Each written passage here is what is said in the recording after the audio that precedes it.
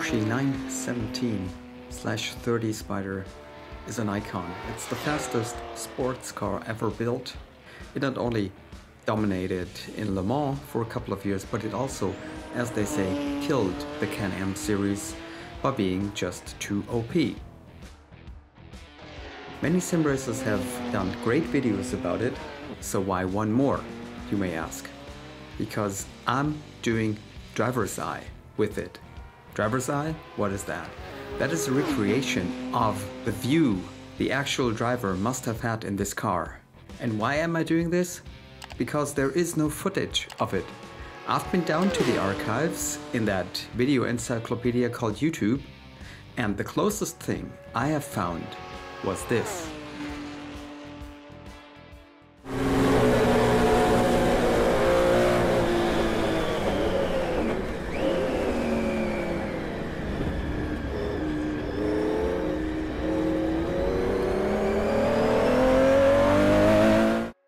Yeah, that's cool, undoubtedly, but the camera obviously sits on the driver's helmet, which in my opinion is a bit too high, and of course it is not the Spyder, but the 917 with its roof. I instead want to give you the view Mark Donoghue must have had when driving this car. So let's take a seat in that car and take a look around. Spyder of course means no roof. The driver sits in the fresh air with his helmet on. Look at that car. Lightweight, stripped down to the bare necessities. There's a speedo, a few buttons, fire extinguisher, few cables. Midget-like mirrors. There's the big air intake. So how do I achieve this view? That's my rig, that's my regular seating position, but yeah, putting the camera on, well, a cap or on my forehead would have been too high, so I again chose my mouth mount, which of course is to be put in my mouth, and the GoPro then sits on my chin, a bit lower than it.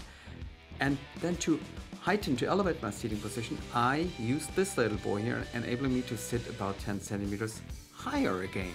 This is the position of another action cam for the onboard view, and now Timo, just take a seat and adjust the camera angle and you're good to go.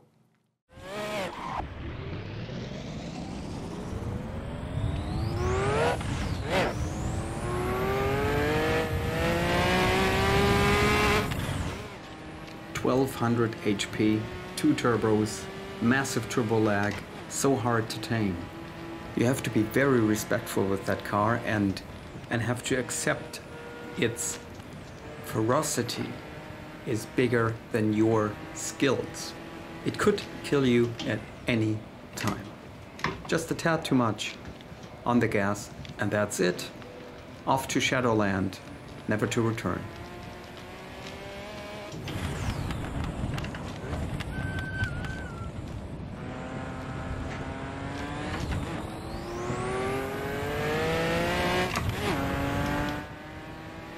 What you see here is that I'm playing around with the turbo boost, because driving on 100% will destroy the engine within one lap at Le Mans.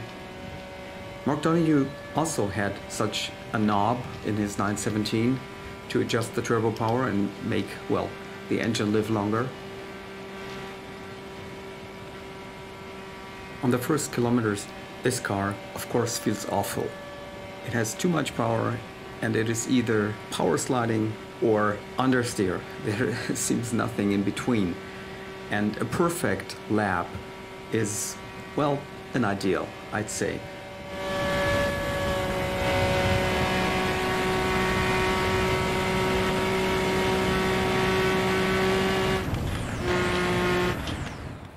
I was astonished how good the brakes are in this thing.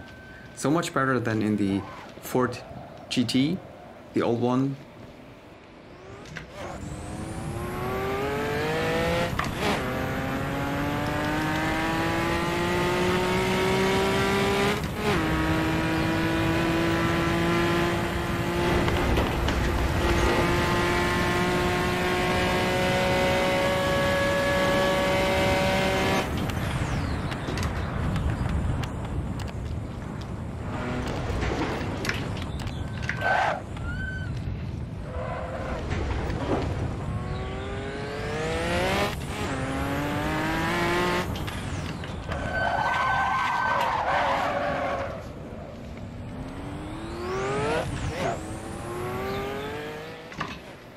so hard to tame.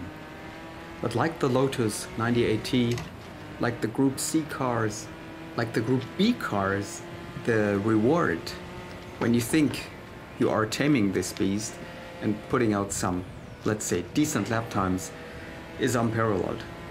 This is so great, this is so cool.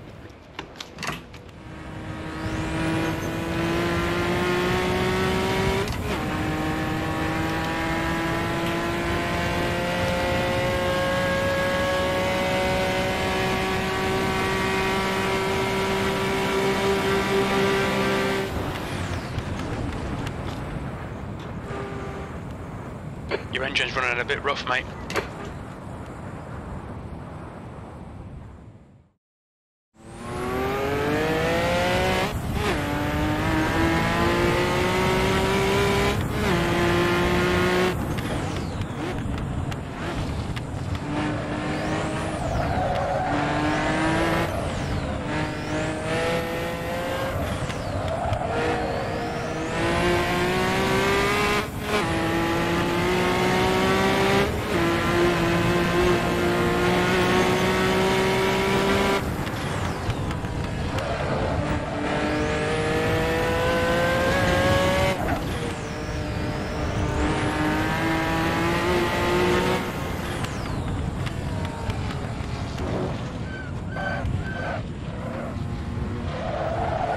Sector 1 time's okay.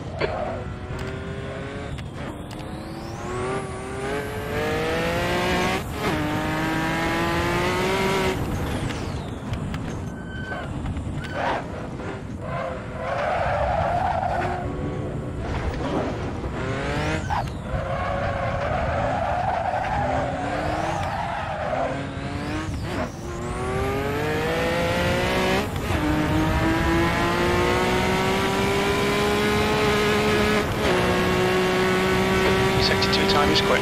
Rear tyres are hot. Your rear tyres are getting hot.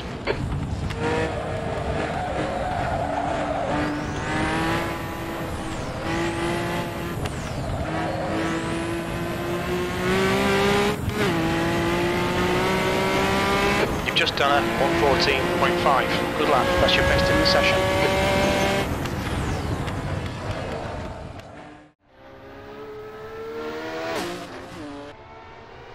This view, of course, it isn't perfect, but what I'm aiming here at is a blend of physical and virtual world, a mixed reality, and a lot of immersion that comes from it, to at least give you and me a notion of what it must have been like to drive this car. Please tell me, did I succeed? Where can I improve? Or in general, what your thoughts are on that topic. So guys, that was it, the first part of my 917 Spyder tribute. Thanks a lot for watching, see you on the next one. Bye bye.